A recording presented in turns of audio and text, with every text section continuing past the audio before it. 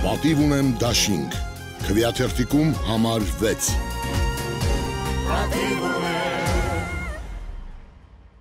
Բանակի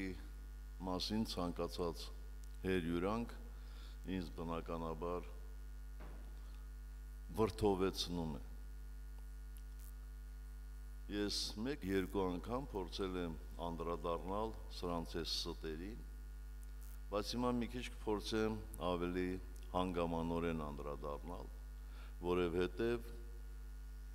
լկտին այդպիսին է, եթե բերանին չես տալիս, նորից սկսում է իր բերանի կեղտը շաղ տալը։ Այդ մարդը հիմա դրանով է զբաղված, միայն դրանով։ Ես ասում եմ հետևյալը, ինքը ղալաթ է անում, ինքը սուտ է խոսում, որ իրենք ավելի շատ զենք զինամթերք են բերել։ Եվ իմ բառապաշարում այս կոպիտ խոսքերը նոր են հայտնվել եւ ես առանց ափսոսալու եմ խոսում, որովհետեւ չի կարելի այդպիսի լկտիություն անել։ Իրենք ոչ մի բան էլ չեն բերել, ոչ մի բան։ Պատերազմի ժամանակ չեմ ժխտում, միգուցե տվել են ինչ-որ բան, բայց մինչ այդ ինչ են բերել, ինչ, նախ մեր ծրագիրն են քանդել, եւ մեր թողած փողերով, մեր թողած փողերով գնացել 4 հատ ինքնաթիռ են գնել, առանց զինամթերքի, որպեսզի նկարվեն այդ ինքնաթիռի ֆոնի վրա։ Ինձ որևէ մեկը տեսել է Իսկանդարի կողքը կանգնած։ Գնացել ես ընդեղ, ինչ ես հասկանում դու դրանից։ Հլա նստում ես այդ ինքնաթիռի մեջ էլ։ Առանց սպառազինության։ Պատկերացնում եք, 100 միլիոնից ավել փող են տվել, առանց սպառազինության ինքնաթիռ բերել։ Այն ինքնաթիռները, որ 15 թվականից մեզ առաջարկում էին, շատ ավելի լավ պայմաններով, բայց հաշվի առնելով որոշ հանգամանքներ, մենք ձեռք չենք բերել դրանք։ Թող ասի այդ աննամուսը, այդ սուտասանը, քանի փամփուշտ ստացել որպես ռազմատեխնիկական օժանդակություն, քանի փամփուշտ ստացել, այդ որ այդ թվերը կրակում է եւ այլն, ես բերեցինք, են բերեցինք, իրանք դրա հետ բացարձակապես որևէ կապ չունեն։ Այդ պայմանագրերը մենք կնքել ենք 16-17 թվականներին, 200 միլիոն ռուսական վարկի միջոցներով։ Իրենք ընդհակառակը մեր կնքած պայմանագրերն էլ են փոխել։ Իրանք կարծում էին, որ պատերազմ չի լինելու։ Ինքն էր ասում, չէ, Ալիևը կառուցողական է, կիրթ է։ Արա մարդ իր հակառակորդին, իր թշնամուն, կասի կառուցողական։ Ուրիշ ինչ ուզում ես ասա, խելոքա, խորամանկ է, չգիտեմ ես են, ուր է կառուցողականությունը։ Օրեկան գերի է վերցնում, օրեկան գերի է սպանում, ինչ են իրանք բերել, ինչ, թող ասի ինչ են բերել, եթե ես թեման միջև վերջ հասցնի, ես թվեր կհրապարակեմ, բայց ես դեռևս ինքս ինձ զսպում եմ, որտև ես հասկանում եմ ինչա պետություն, ինչա պետականություն, ինչա բանակ, և բանակի մասին այդ թվեր հրապարակել է վերջի ինչի պիտի բերի։ Բա մենք 16 թվականին կրակեցինք այնքան, ինչքան ուզում էինք, ինչքան հրամանատարներն էին ուզում, ինչքան անհրաժեշտ էր։ Դրա համար էլ հակառակորդը այդքան կորուստներ կրեց։ Ինքը չի իր կոտրած ձեռով գրել, որ իր տվյալներով ադրբեջանցիները 1000-ից ավելի զոհ են ունեցել 16 թվականին։ Իսկ հիմա հարաբերականությունը ինչքան է։ Ոչ միայն այստեղ դալիճում նստածները, բոլոր մնացածները ինչքան պրպտում են, չեն կարողանում գտնել, քանի զոհ ենք մենք ունեցել։ Եվ այդ զոհերը եղել է երկու պատճառով։ Տխմար կառավարման պատճառով Եվ երկրորդ, որ առաջին օրվանից սկսած քանդել է մեր բանակը, քանդել է։ Գիտեք ինչի համար է քանդել։ Կներեք բառիս համար, որտեղ տակա լցել էր ինքը բանակից։ Իրան թվում էր, թե իմ հրաժարականից հետո ուժային կառույցները պետք է իրեն չենթարկվեին, պետք է գային ու ինչ-որ բաներ անեին։ Դրա համար բոլորին վարկաբեկեց, բոլորին։ Փորձառու հրամանատարներին փոխարինեց հարմարվողական հրամանատարներով։ Ոնց կարելի է պատերազմող երկիր ենք, ոնց կարելի է 2.5 տարում այդքան գլխավոր շտաբի պետ փոխել, պաշտպանության բանակի այդքան հրամանատար փոխել։ Փոխել միայն նրա համար, որ իր ասածներին հանկարծ չհակառակվեն։ Բա հրամանատարը այդ իրավունքը պետք է ունենա։ Հրամանատարը իր կարծիքը պետք է ասի, որտեղ հրամանատարը բանակի ողնաշարն է։ Եվ այդ իր ասածները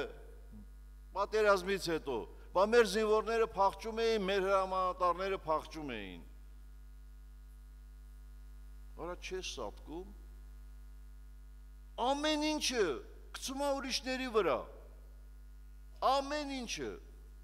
Արա եթե հրամանատարը փախնում է, զինվորը փախնում է, քո մեղքն է։ Մեր լավագույն կռվողները միշտ եղել են ժամկետային ծառայողները, միշտ, բայց նրանք ունեցել են հրամանատարներ։ Իսկ իրանք ինչ արեցին։ Իրանց արևին ապրիլյան հետաքննիչ հանձնաժողով ստեղծեցին։ Հարյուրավոր մարդիկ հրավիրեցին, փորձում էին հարյուրավոր մարդկանց մեղադրել։ Այդքանից հետո այդ հրամանատարները ինքնուրույն որոշումներ կայացնեն, եւ այդ ամբողջ իրանք էին, չէ՞ հնարել։ Իրանք։ Էշ խոսում է, թալանել են։ Բա 3 տարի է, այդ թալանածը չես գտել։ Քանի մարդ ես գտել, որ թալանող է եղել։ 2008-18 թվականին միայն բյուջեից Հայկական բանակը ծախսել է 1 տրիլիոն 900 միլիարդ դրամ։ Դրա մի տոկոսը 19 միլիարդ դրամ է։ Այս 3 տարում ինչքան են հայտնաբերել, ինչքան են վերականգնել։ Չհաշված, որ 1-2 հոգու պարտադրել է մի քանի միլիոն դոլար, վերականգնել այսպես ասած։ Սուտ է, էտել է սուտ։ Երբ որ ինձ հրավիրել էին ապրիլյան հանձնաժողով, այնտեղ մեկը ինձ նույն բանն ասեց բանակը թալանելու մասին։ Ասեց լսեք, դուք ընդհանրապես հասկանում եք բանակը ինչ է, բանակ թալանել ինչ է։ Ինչքան եք հայտնաբերել։ Չեմ հիշում արդեն 5 միլիարդ ասեց, 6 միլիարդ ասեց։ Ասի դա մի տոկոսի քանիսն է, որ մասն է կազմում արա։ Բայց չեք ամաչում, չեք սատկում։ Զենք են բերել զինամթեր։ Այն զենքը, որ մեզ գրեթե ձրի էին տալիս, Հորդանանից բերած, որ պատերազմի առաջին 2 օրերին ամբողջովին ոչնչացան, այն մասը, որ գոնե ինչ-որ չափով աշխատունակ էր։ Նորից եմ ասում, թող ասի, քանի փամփուշտ է բերել, որպես ռազմատեխնիկական օժանդակություն, քանի փամփուշտ, քանի արկա բերել։ Թալանողը իրենք են, իրենք, ես փաստ եմ հրապարակել, պատերազմի ժամանակ կառավարությունը շրջանցելով պաշտպանության նախարարությունը $600 զրահաբաճկոն է գնել 3 անգամ ավելի թանկ, քան մենք էինք գնում։ Որևէ մեկը մի փոքրիկ ռեակցիա տվեց դրան, թե չէ։ Դրա մասին ընդհանրապես չխոսեցին։ Դե թող ասեն ինչ են արել այդ փողերը։ Ինչու եք շրջանցել պաշտպանության նախարարությունը։ Բոլորը ձեր դրած մարդիկ են։ Այնտեղով գնեիք։ Որտեղ նույնիսկ այդ մարդիկ դրան չէին համաձայն երբեք։ Որտեղ արտարոց փաստա, արտարոց։ Հրապարակվեց մամուլում, որ սովորական ավտոմատը $200 ավելի թանկ են առնում, քան արժի, քան մենք էինք ձեռք բերում։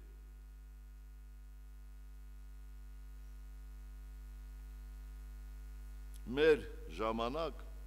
մեր ներսի խոսակցությունն եմ ասում զինվորականների։ Մենք բոլորս հստակ ասել ենք, չեմ ասում երդվել ենք, բանակի կոպեկին կպնողը շան տղա է։ Մենք դրանով էինք ղեկավարվում։ Ես չեմ ասում չեն եղել մարդիկ, ովքեր ձեռքները տաքացրել, եղել են, բայց դրանք եղել են երկրորդական, երրորդական մարդիկ։ Գյուղ չկա, որ շունչ չլինի։ Մենք համարյա 20,000 սպայի ընթասպա ունեինք, բոլորի տեղ ես չեմ կարող երդվել, բայց որևէ խոշոր բան, բացառված է, բացառված։ Էշ խոսում են, կոնֆետը գցում էին զինվորները, գետինը ճանկրելով վերցնում էին։ Այան ասում, դուք տեսել եք բանակ, դուք գիտեք ընդհանրապես բանակում ինչպես է այդ կարգը։ Դուք այդ որտեղից գիտեք։